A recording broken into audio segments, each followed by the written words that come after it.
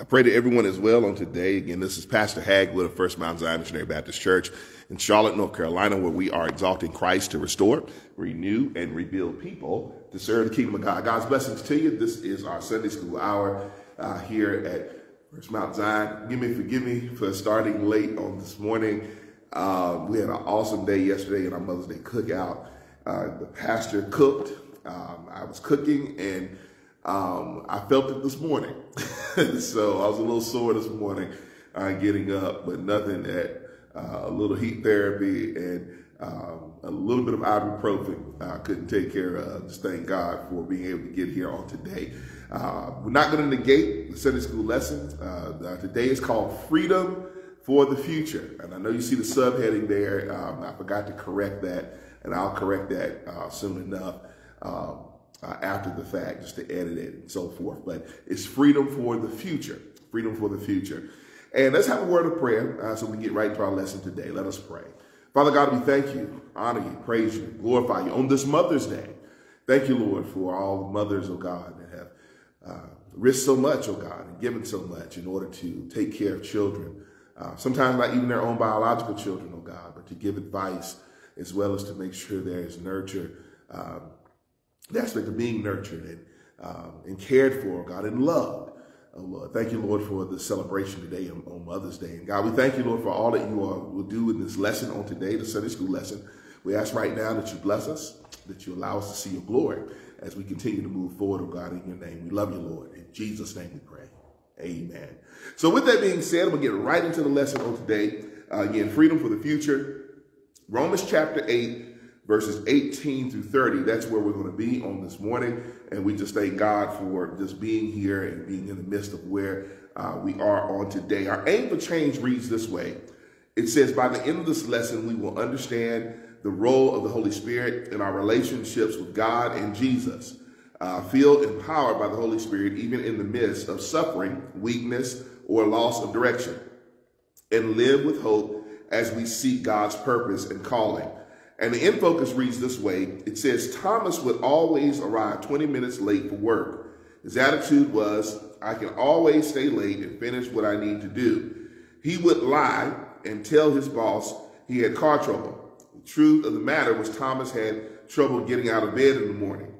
The thought of facing the multitude of tasks on his to-do list gave him real mental stress.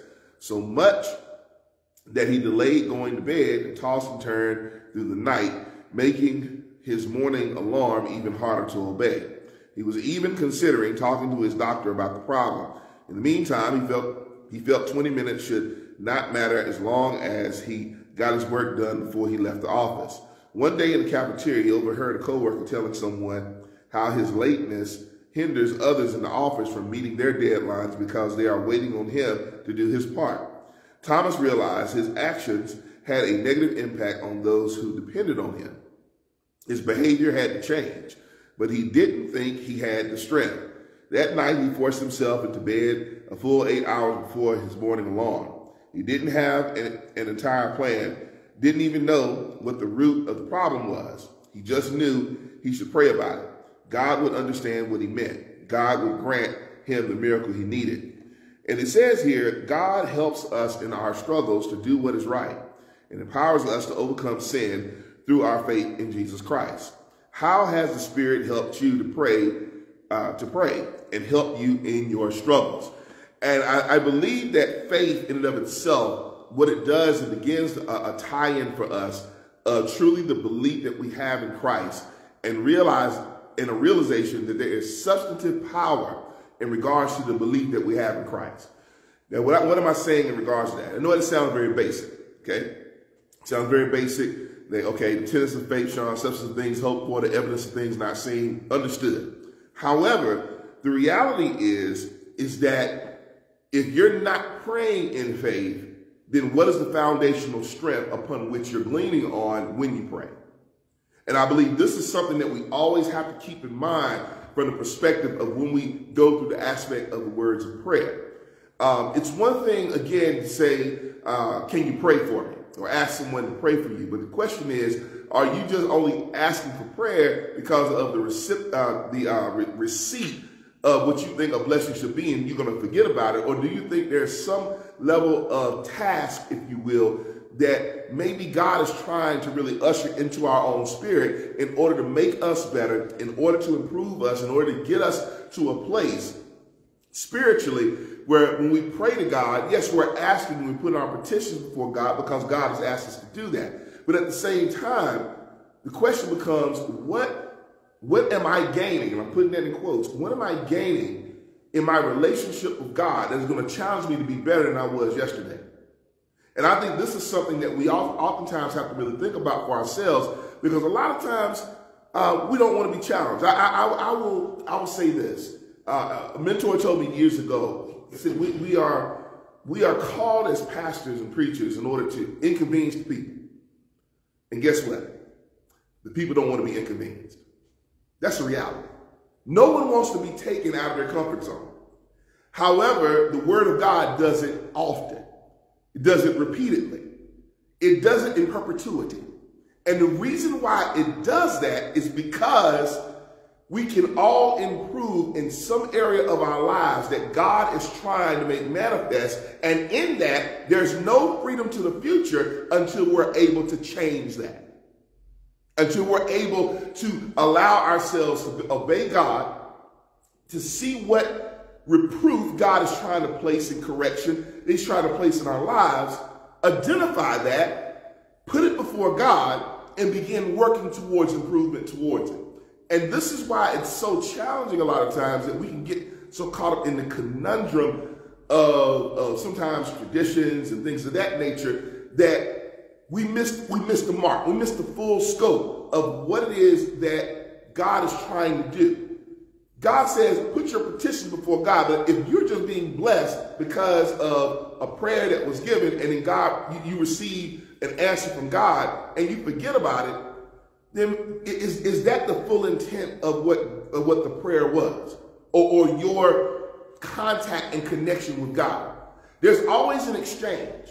And if we're not being challenged by God to be better, to do better, according to His Word, not our own righteousness, but according to His Word, then we need to really think about and really kind of question that. Because I think that when we are honest with ourselves, we'll begin to realize that there are aspects of our lives that need improvement. That goes from every aspect of the church, from pulpit to pew, from preacher to congregant sitting in the pew. If we're honest with ourselves, we will begin the process of being honest even in our prayer life. So our prayers won't be, Lord, I need. It won't begin that way. It will begin, Lord, first, thank you. And then next, Lord, forgive me. Because I realize I'm not perfect. And I realize there are areas of my own life, Lord, that you are still improving. Remember, none of us are perfect. But I told you, no one wants to be inconvenienced either. Because folks sometimes will feel that, well, the place where I am, it's all right. It's okay.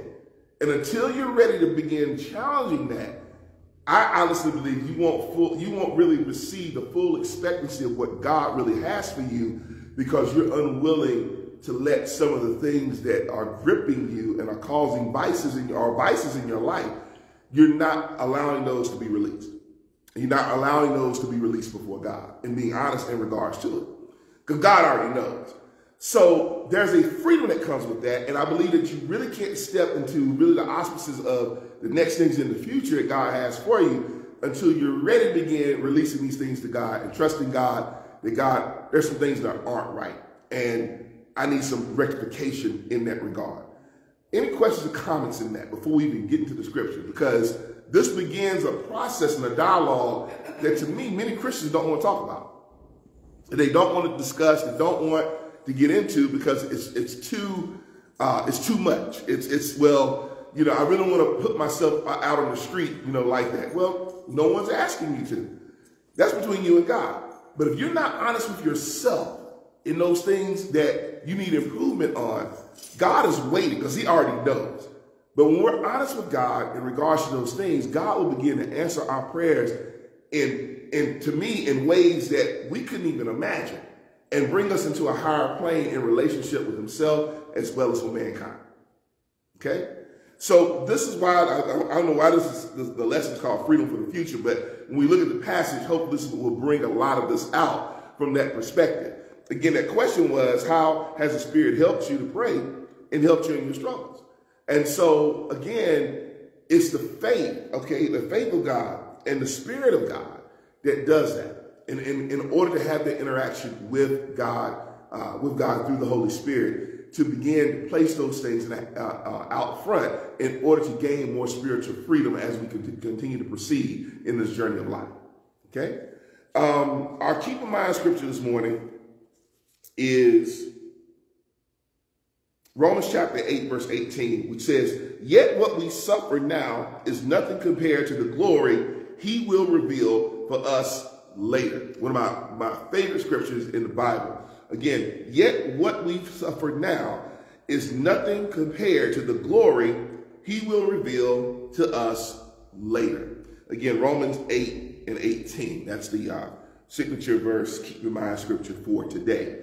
So before we get into our text, let's get into a little background this morning. It's going to kind of help us kind of set the lesson up. The suffering of the righteous, that's the subheading in our text.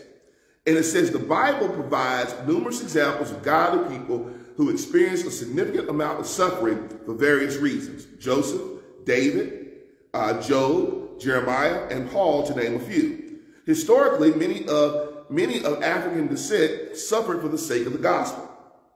The Bible gives various reasons believers suffer, including an ongoing consequence of the fall, being the fall of man. That's why sin entered into the world, meaning the sin of Adam. When sin entered the world, pain, sorrow, conflict, and eventual death invaded the lives of human beings. Genesis 3:16 through 19. In fact, the entire created universe groans under the effects of sin and yearns for the time of the new heaven and new earth, when God will abolish the curse. Romans 8:20 through 23, 2 Peter 3:10 through 13. The same reason that unbelievers suffer as a consequence for their own actions. Galatians 6 and 7. 3, because we live in a sinful and corrupt world. All around us are effects of sin, and we experience distress and anguish as we see the power that evil holds over so many people's lives. Ezekiel 9 and 4, Acts 17 and 16. And number 4, the devil has been given power to afflict us in a variety of ways. 1 Peter 5, 8 through 9. The story of Job is an example of this kind of suffering. Job chapter 1 and 2. Now the background for today. In Romans 7, Paul writes about the grace of Christ. He shows us that without grace, a believer would live a defeated and miserable life, in bondage to their sinful nature. However, in Romans 8, Paul changes his focus and begins sharing about the supernatural life that has been made available to all believers in Jesus Christ. Through our union with Christ by the indwelling presence of the Holy Spirit, believers are now able to live a life free from condemnation, and they no longer have to be enslaved by sin. The Spirit gives believers victory over sin and allows them to experience true fellowship with God. Paul lets us know that the only way we can be delivered from the power of sin is by receiving and being controlled by the Spirit. In other words, the Spirit working in the life of a believer will lead them to victory. The apostle affirms there are two kinds of people, those who live according to the flesh and those who live according to the Spirit. People who choose to live after the flesh take pleasure in the corrupt desires of sinful human nature, including fornication, adultery, strife, and uncleanness.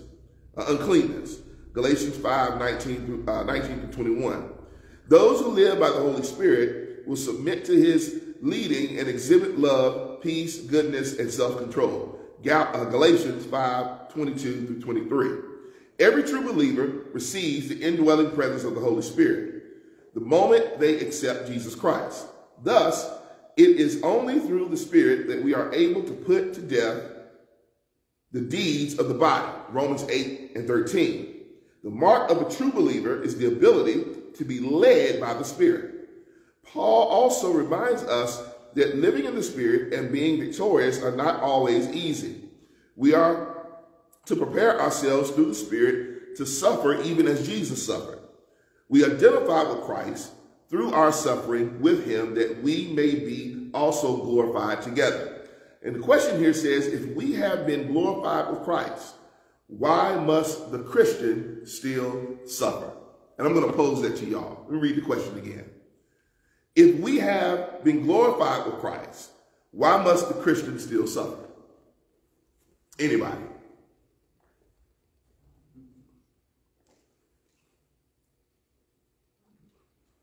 No one. No one's going to be brave to step on out there today. That's all right. It's Mother's Day. I'm going to give y'all a pass. Now, let's talk about that question a little bit. Okay? If we have been glorified with Christ, why must the Christian still suffer? Christ's glory, the glory of Christ, is rooted in suffering. Let me say that again. The glory of Christ is rooted in suffering. The reason why I say that is because, one, we can look at the ministry of Christ and we see that even through all of the work, the good works that Christ did, there was always some level of suffering and persecution that he had to face, ultimately leading him to the greatest persecution of the cross. And it's amazing here is that the glorification that comes by way of Christ will come by way of some level of suffering. Okay? Christians will suffer. No one wants to talk about that. There's so many preachers that don't talk about it, and it's amazing to me that they don't, because the Bible is laced with it, that we are going to experience troubles of every kind. Paul talks about it honestly and earnestly. I believe so because of his adventures, missionary journeys in the book of Acts. When he was converted in Acts chapter 9, they tried to stone him. I forgot, that was on the first missionary journey, but I'm trying to remember where it was. Either Derby or Lystra or one of those places. They threw stones and tried to kill him and thought they killed him. Thought they killed Paul, but they didn't. And he ended up escaping and going through the other parts of the missionary journey.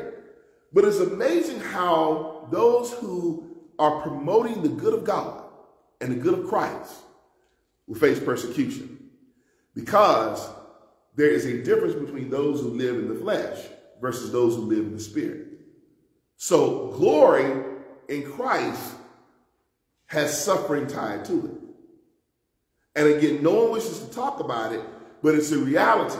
Now, does that mean that, that we exchange, violence for violence? No, not at all, because it's not in Christ. Or any level of persecution. Someone named me out, I name them out. No, that's not the way of Christ. And this is why the glory of God is revealed, because the hope that is built in God and that's built in Christ is much bigger than any level of persecution that we should face. Now, oftentimes we refer back to the civil rights movement. I always do, because to me it is a clear example of how the love of Jesus Christ is exemplified by way of persecution. All folks are wanting is equal rights, being able to vote, being able to have equities in life. But if someone thinks that they or certain groups shouldn't have those, now here comes the persecution. We don't want you to have it. Well, why don't you wish to have it? Every human should have these rights. If we live in this country. No, we don't think you should. Well, why? So is there's a level or a backing of your flesh that predetermines for you why I shouldn't receive those same rights. And you yourself call yourself a Christian. But you're saying I should be substandard. That isn't of Christ. That isn't of the word of God. And this is why you have to be very careful when you hear that word Christian thrown around, because you got to try the Spirit by the Spirit. And that's one of the things that we must encounter as we live our lives, is that, okay, is this thing really of God? Because if it is, then you're going to see some combativeness from another side that's going to come up against it openly. I'm sorry, go ahead, Dean Kenny. Well, I look at it like you were saying, our lives are, I guess you could say, in battle throughout. We are spiritual beings living in these fleshly bodies. But at the same time, we have been given instruction on how to fight or how to defend ourselves spiritually. Ephesians tells us to put on the whole armor of God. Right. Mm-hmm. You know, therefore, so we are going to suffer regardless of how good we may be or may not be. We are going to suffer spiritually, you know, with the devil coming at us with all these, you know, darts and everything and temptations. You know, we're always going to suffer. We need to be prepared to fight or defend ourselves, you know, in that suffering. So there's kind of two things I kind of hear you saying when what you said it, and it's what came to mind. So you have an internal battle that you're dealing with spiritually. So you're dealing with an internal battle because you're already laced in flesh. Because we're in flesh, we have a propensity to sin. Before you got here, you sinned this morning. In some way, you probably sinned this morning. You may not have known it, you may have known it. But the reality is, because we're in the flesh, we always have a propensity to sin. It doesn't mean that we're captive to sin, but we hold sin captive because of our belief in faith of Christ. That's where the freedom comes in, okay? And the reason why I say this is because we have to always acknowledge the aspect of our limitations, okay, in the human wrap-up that we have. So we will always have these battles with Satan spiritually. There will always be spiritual warfare that's there. However, you cannot ever count yourself defeated, because the fact is that Christ has already paid the penalty.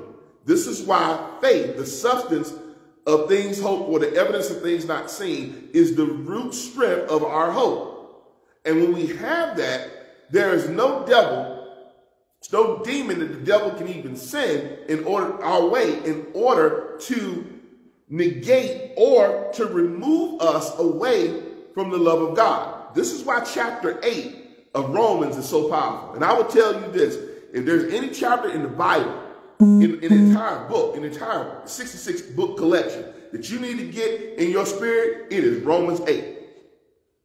And matter of fact, I would say Romans 7 and 8, because what 7 does, 7 is an acknowledgement of our limitations. 7 is an acknowledgement, chapter 7 is an acknowledgement of our limitations. But what Paul does, Paul flips it and says, but that's not the end of it. For we are more than conquerors through him that loved us. So he wants us to understand we're limited, but we're not defeated. We're limited, but we already have victory. And also, what this does, it procures for us an acknowledgement that our power doesn't come from us, but it must come from God consistently, constantly, continually. And this is why we go through the process of always, each day, praying. Thank you. Lord, forgive. If you want to read the Lord's Prayer, Matthew 6, if you look at the stages of what's in that prayer that Jesus taught to his disciples, our Father which art in heaven, hallowed be thy name. That's acknowledgement of God. Thy kingdom come, thy will be done on earth as it is in heaven. Acknowledgement to God and his creation. Give us this day our daily bread, because this is all we have. It's right now. And forgive us our trespasses, as we forgive those who trespass against us. Now, I did skip a part, I think, in the midst of that. But you see, forgiveness is tied in that, because it must be an acknowledgement of our limitations. But your limitations don't mean that you're defeated. And see, that's what Satan is trying to trick you to do, is say, well, you're already in the flesh and you're already limited. And since you're already limited, hey, you're defeated. I've already got you. And all you need to do is point to the cross. No, Jesus has me because he defeated you. And I chose Christ. So how can I be defeated? I can't. I already have the victory. And that right there is the signature difference in our relationship. Again, we will suffer. That is a reality. It's a reality. Now, we don't see it as much. We see it probably internally, and I would say it's somewhat light in this country. But there are people overseas, if they say they're a Christian, they'll catch a bullet. They could just as well die saying that Jesus Christ is my Lord and Savior. And that's a reality. And my mind really wasn't opened up to it until I went to seminary with some folk who were missionaries and who had been shot and who had been stabbed and who had almost died because of their faith. I'm like, really? Yeah. I was in Africa, in a hut, just teaching the Bible. Guys come in, radical guys, radical Muslims specifically, came in, shot me, shot my buddy, killed him, shot us with AK-47s. I should have died. But this is the reality of the persecution, part of the persecution, and it shows itself in many forms. But even in our context, it can show itself in so many different forms of persecution. No, why are you following Christ? Why are you becoming a Christian? Why are you even trying to follow this dirt poor carpenter from the ghettos of Nazareth? I mean, you can go down the list with this. But suffering is part of our journey. But don't allow suffering, don't allow the reality of that suffering to say, well, you know what, I don't want to deal with that, so I'm not going to follow Christ. We already had a victory. And we always have to hold on to that. So regardless of what may come, we're still victorious. Questions or comments before I get into the text, the scripture text today? Okay, I'm going to go ahead and read through this. Romans 8:18 through 30. And I'm going to read it from the New Living Translation that's here in our commentary. It says, yet what we suffer now is nothing compared to the glory he will reveal to us later. For all creation is waiting eagerly for that day, that future day when God will reveal who his children really are. Again, its will, all creation was subjected to God's curse. But with eager hope, the creation looks forward to the day when it will join God's children in glorious freedom from death and decay. For we know that all creation has been groaning as in the pains of childbirth right up to the present time. And we, believers, also groan, even though we have the Holy Spirit within us as a foretaste of future glory. For we long for our bodies to be released from sin and suffering. We too wait with eager hope for the day when God will give us our full rights as his adopted children, including the new bodies he has promised us. We were given this hope when we were given this hope when we were saved. If we already have something, we don't need to hope for it. Okay? But if we look forward to something we don't yet have, we must wait patiently and confidently. And the Holy Spirit helps us in our weakness. For example, we don't know what God wants us to pray for. But the Holy Spirit prays for us with groanings that cannot be expressed in words. And the Father, who knows all hearts, knows what the Spirit is saying, for the Spirit pleads for us believers in harmony with God's own will. And we know that God causes everything to work together for the good of them, of those who love God and are called according to his purpose for them. For God knew his people in advance, and he chose them to become like his son, so that his son would be the firstborn among many brothers and sisters. Verse 30. And having chosen them, he called them to come to him. And having called them, he gave them a right standing with himself. And having given them right standing, he gave them his glory. May the Lord add a blessing to the reading of his holy word. May it truly sanctify us to the deepest roots of our heart. So there is a freedom comes for creature and creation. Okay? The tie-in here is gauged in when he says, yet what we suffer now is nothing compared to the glory that will be revealed. Okay? So what when you hear this, what do you hear out of this?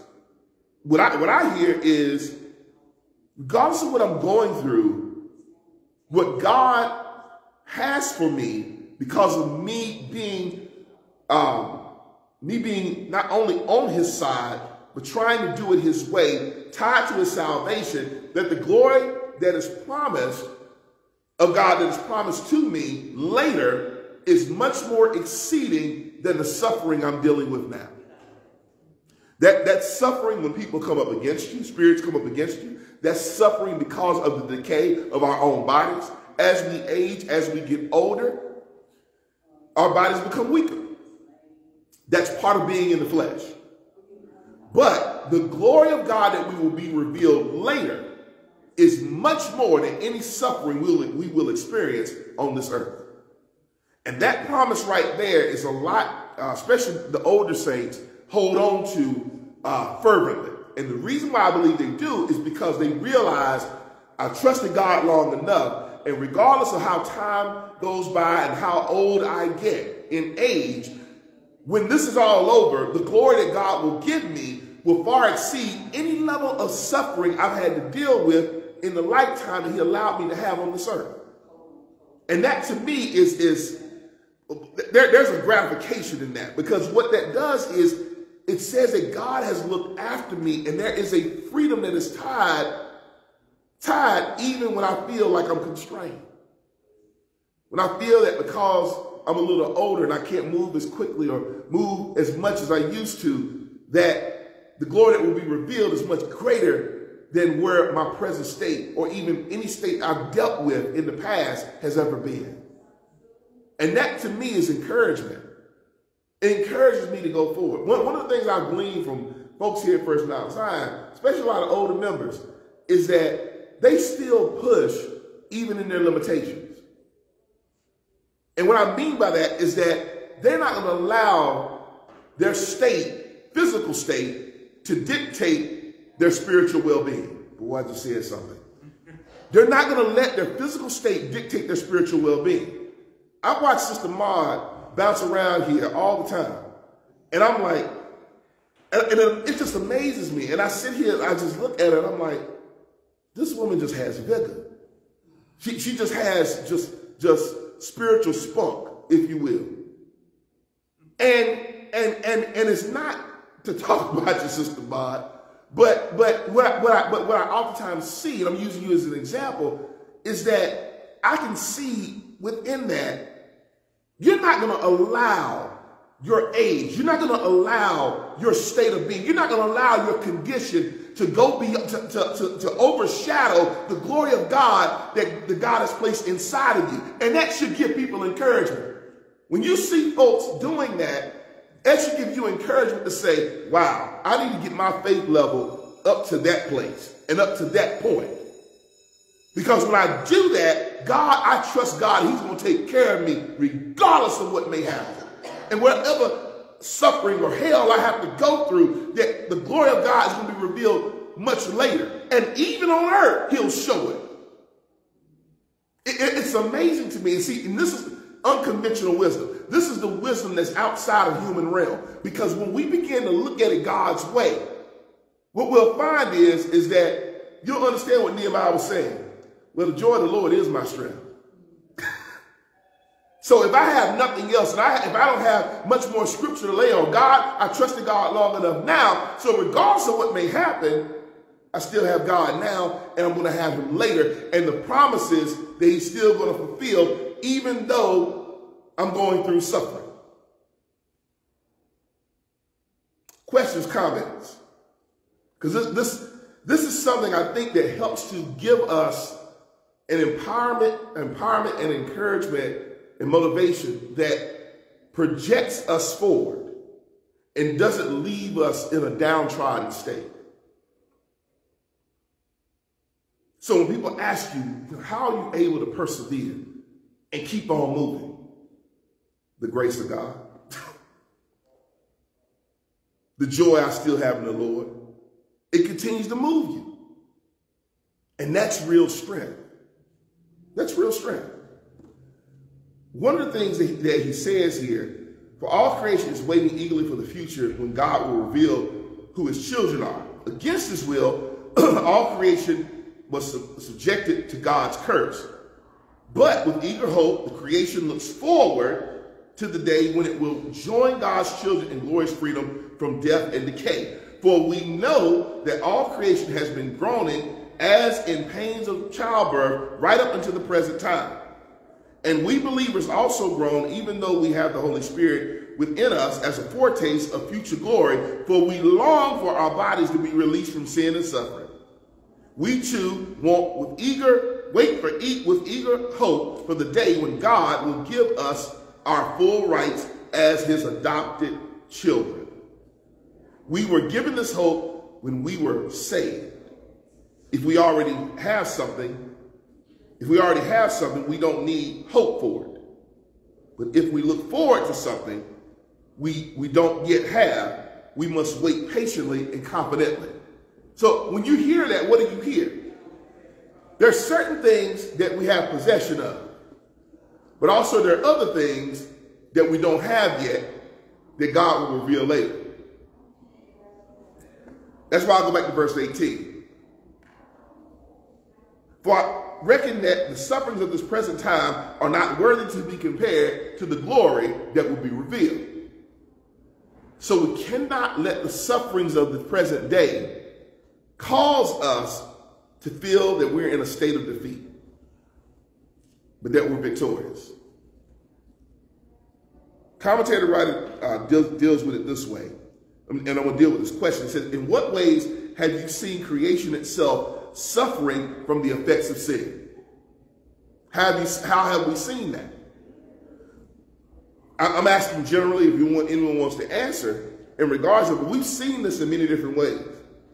We see wars and rumors of wars. We're sitting in that right now in many respects. Not just Ukraine and Russia, but there's some other fighting that's going on that you haven't heard about. That's going on around the world. Disease and pestilence. We've been dealing with COVID for the last 2 years. Okay? Is that part of just the aspect of sin? Could be, could not. Again, I'm not going to sit there and point and say that's sin. But I also believe there's some aspects that may be tied to that, of sin, that are tied to some of the pestilences that we deal with, even on the earth. So with that, there is a future glory to be revealed, but we cannot bask ourselves in the pains of today, thinking that the pains of the day will leave us defeated. Okay? And I think that's one of the things that we have to, again, just keep in mind from that aspect. I'm going to go ahead and dig, Kevin. What does exactly it means when the Bible talks about the sins of Egypt are upon us? Let's talk about that. I didn't hear what you said. When I was talking, when the Bible says the sins of Egypt are upon us, what does the meaning? What does it mean? So let's think about Egypt from the Old Testament perspective. Why did Moses go in? Why was he sent in by God? Okay, he was sent in to release the children of Israel. But what was going on in Egypt at that time? You had a lot of worshiping of a lot of foreign gods. Okay, that's one piece of it. And all of these foreign gods were gods, quote unquote, I put in small g, were gods of various things of creation. And when you actually look at the plagues themselves, each plague that God sent was against a particular god in Egypt. So if it was a god of fertility, a certain plague wiped that out. Literally completely debunked it. And I can get deeper into this. I just can't think of it all. Because we studied the book of Exodus, we talk about these. We talk about these things. But literally, when you see the sins of Egypt, it sins literally against creation. And so when we say sins against creation, these are things that are literally things that God has created. And there are other folks or other entities that have tried to come up against it. And literally, that's when it says the sins of Egypt. So again, taking God's creation out of the context upon which God's creation was established. And to be honest with you, Paul deals with this in the first chapter of Romans. And he really opens the book up with some hard talk. I mean, he goes into the aspect of homosexuality. He goes into all that. And he hits it in his head because he says that they would rather worship the creation rather than the creator. So because of that tie-in, if you look at Egypt, much of what Egypt's sin was literally sins against creation based off these gods, idols that they worship. But when you look at today, what do you see? You see a lot of worshiping of creation rather than worship of the creator. And that's done in many different forms. It can be done through materialism. It can be done through aspects of sexual morality. It can be done through aspects of how we don't treat our earth right.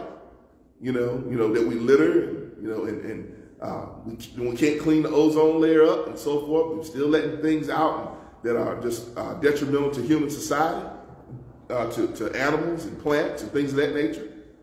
So it has a variety of meanings that are tied to it. And Paul deals with this, even in chapter 8. I don't know if that answers your question, but kid, I know I'm kind of been surfing in regards to that, but it's really the aspects of creation and sins against creation.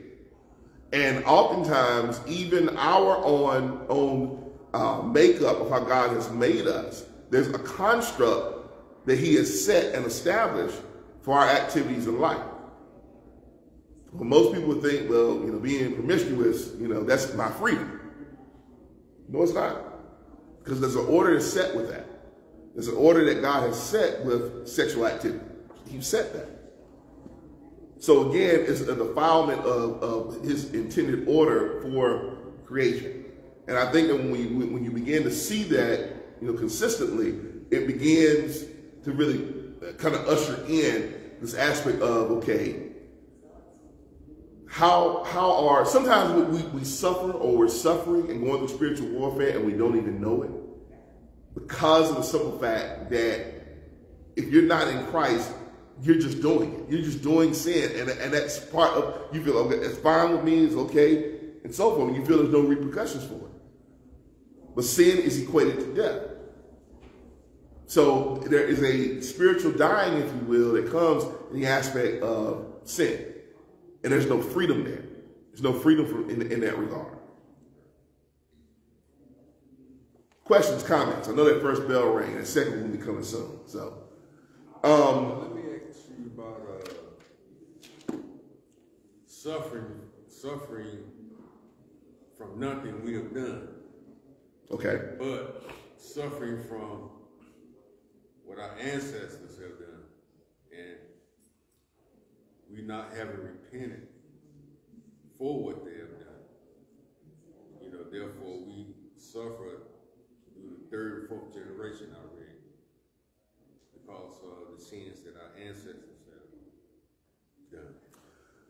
I think this is something that, again, we see this in the Old Testament. We see this in the Old Testament a lot.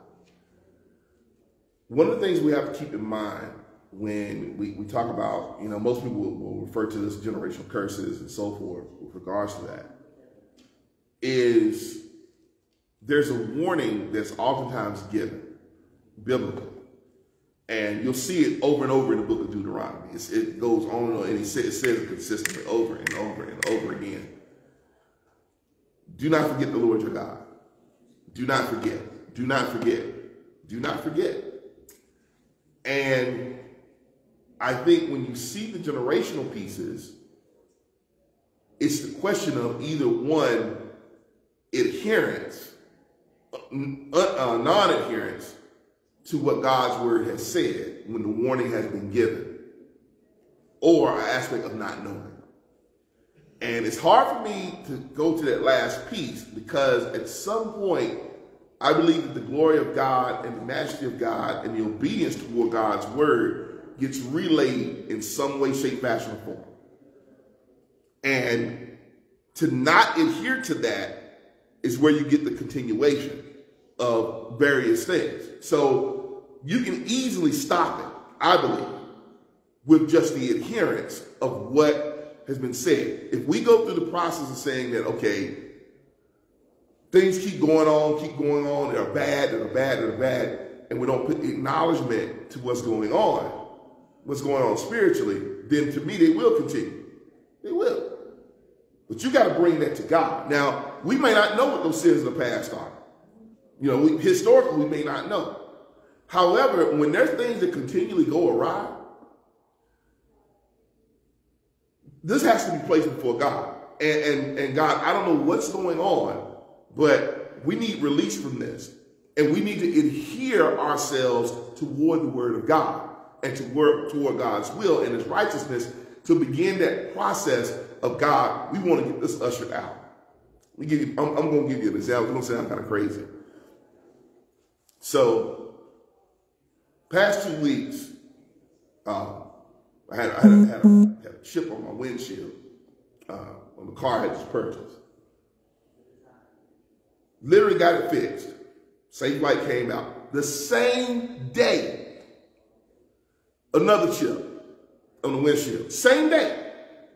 Within 12 hours, I immediately, I got home, I said, And it was almost in the same place. I said, Lord, I think you're trying to tell me something. So what I did, I stopped. And I went over the car, just started praying. Just prayed over it. Just prayed over the car. Not necessarily other damage or so forth doesn't happen to it, but Lord, if you're trying to tell me something in regards to this, I'm just going to pray over it. And I didn't even think, I said, Lord, did I properly consecrate this gift you had given me when I got it? Because if I didn't, forgive me for that, but we're consecrating it now. So to me, there's an acknowledgement. It may not have been something I've done or didn't do, possibly. However, I do acknowledge, God, if it was, forgive me for it. And cover me. Cover my family. Cover the things you bless me with. And if you don't wish for me to have certain things, that's fine too. That's fine. But I know, if God has given a gift, have it covered. Have it covered.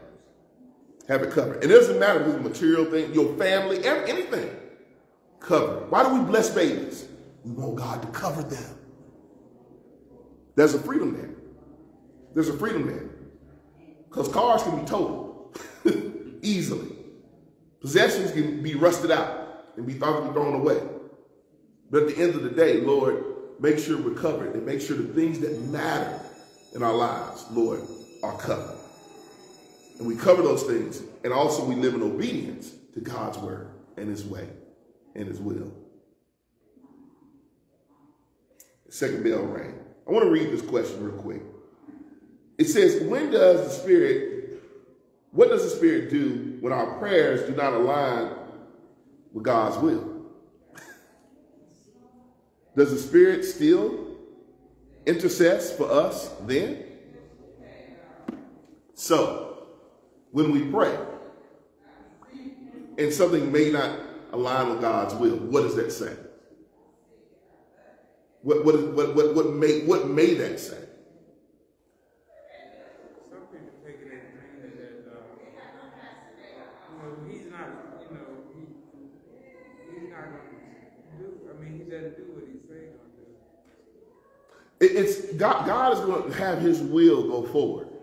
even when what we're expecting may be against it, but you can guarantee it's for our better. It's for our betterment, because it may not look on the surface what we want it to look like. However, you can guarantee it's for our good later. Let me give you an example biblically. Joseph did nothing wrong in Genesis. Nothing. A woman came onto him.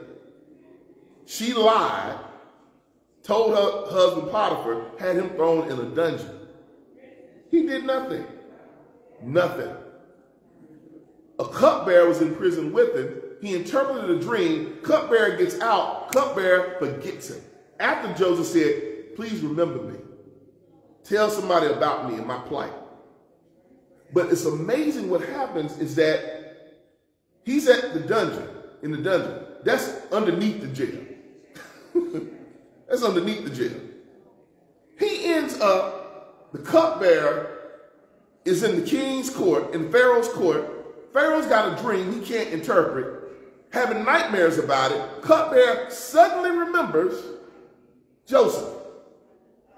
And within a 24-hour span, Joseph is elevated from the dungeon,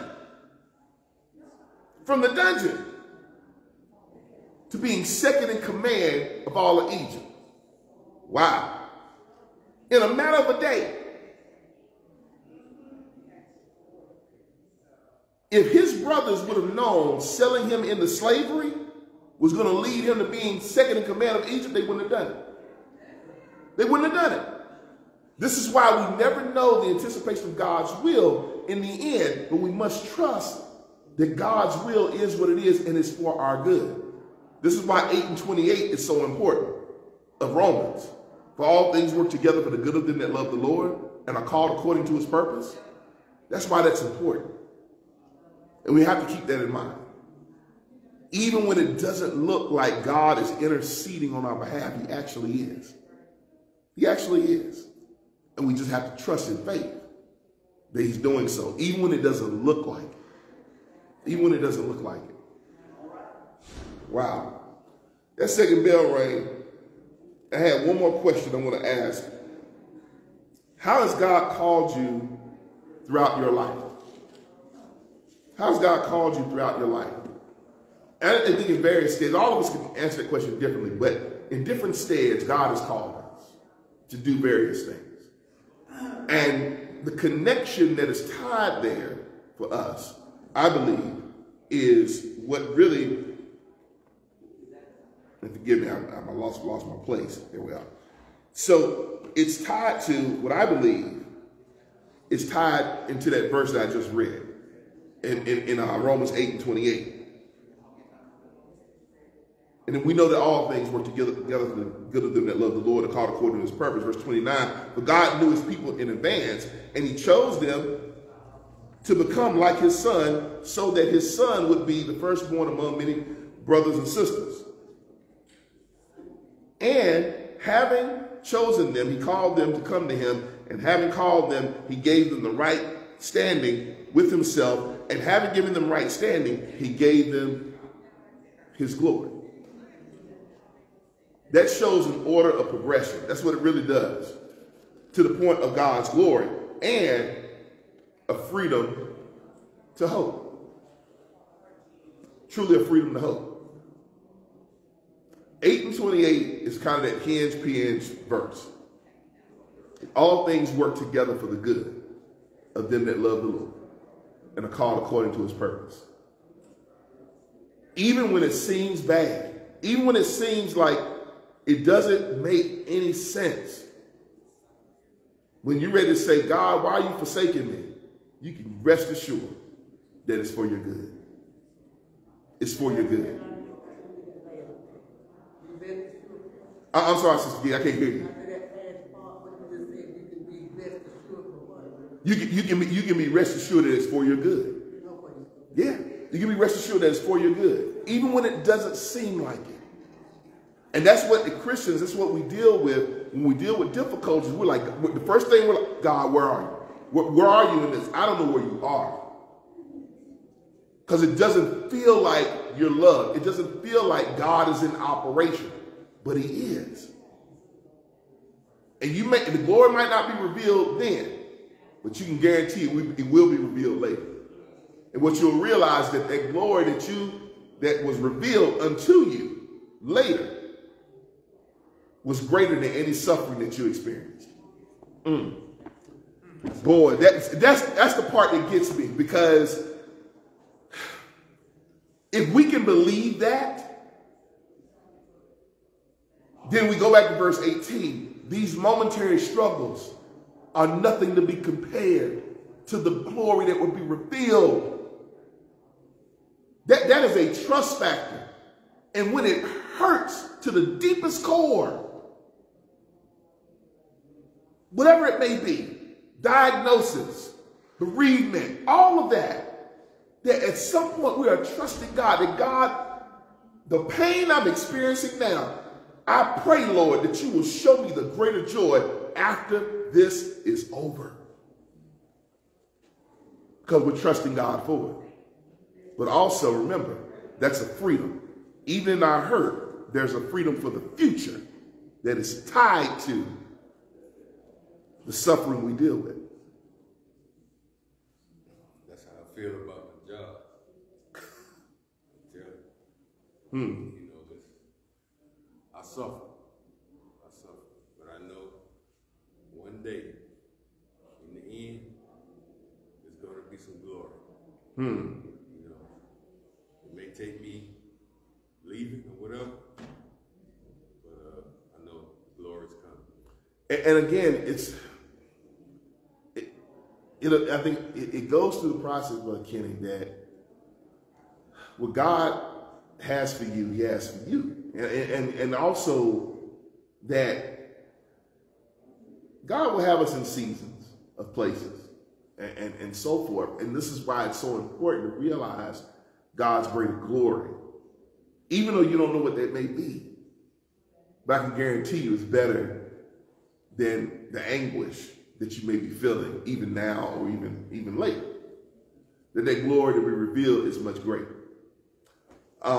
This is why I oftentimes say that kingdom of God is now but not yet. Most people focus on heaven. And I tell people, before we get there, experience God's glory now. Be able to experience that now, because it's going to bring you joy and happiness even in a place that could be conflict. And as a matter of fact, you're more freer than most people when you're able to look at it that way and see it that way and operate in it that way. So that's it, y'all. I'm over my time. Well over my time. I'm going to have a word of prayer, and we're going to be dismissed on today in regards. I pray that the lesson, again, bless everyone who's watching online and so forth. We are going to be in 10 o'clock worship very shortly, so please bear with us. We'll be back, amen, for our worship on today. Sister Reeves. I just have, I'm not going to take long, I just have a short testimony. Yes. I went to the doctor, and the doctor told me that I had Parkinson's. He said, well, you might have Parkinson's. So he gave me a biopsy, and I waited and waited. And all while I was waiting, I was thanking God.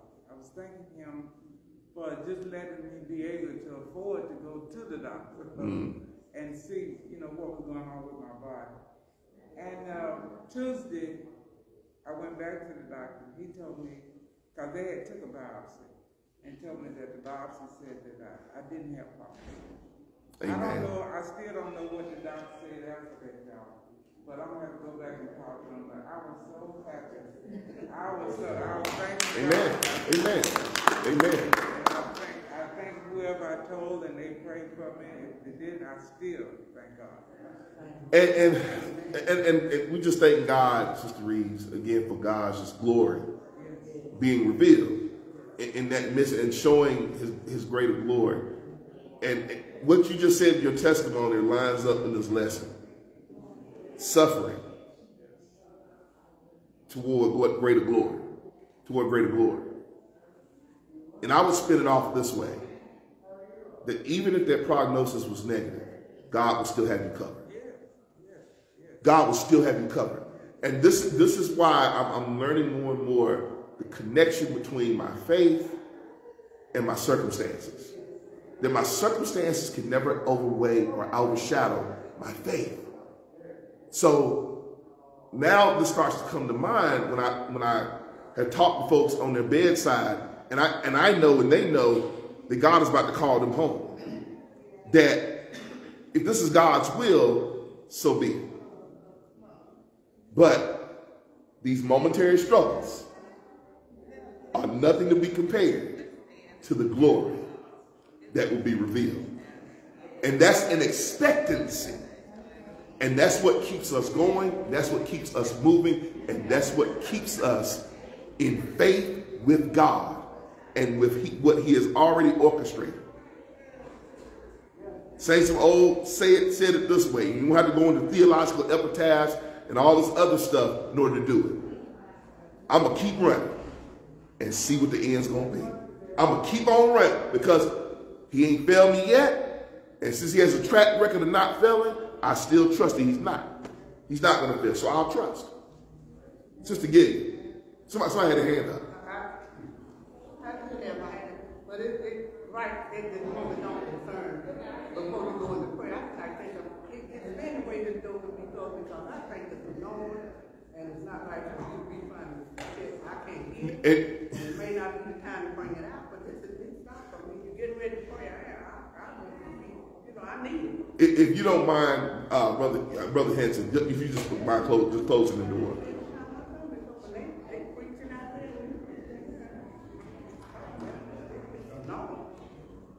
And we're about to pray to end. I just want to make sure with no other comments and so forth. But no, that's fine. And definitely out of respect.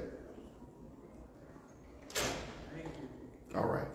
So with that said, we're going to have a word of prayer before we move out of Sunday school and, of course, into service. Let us pray. Father God, we thank you and praise you, Lord, for today. And thank you, Lord, for this lesson that we have heard, oh Lord, on today. Thank you, Lord, for contributions for everyone in the class. Freedom for the future. That, Lord, freedom for the future, Lord, doesn't mean that we're constrained by the past. That we're victorious, Lord, because we have your salvation, and because we have that, God, the expectancy of your glory, oh God, through suffering. Suffering that we experience, Lord, is not greater than the glory that you will reveal. Thank you for all that you continue to do in our lives. Connect us, keep us connected, God, to your word and to your way. And we'll be careful to continue to give your name praise, honor, and glory. We love you, Lord. In Jesus' name we pray. Amen. Amen. Amen.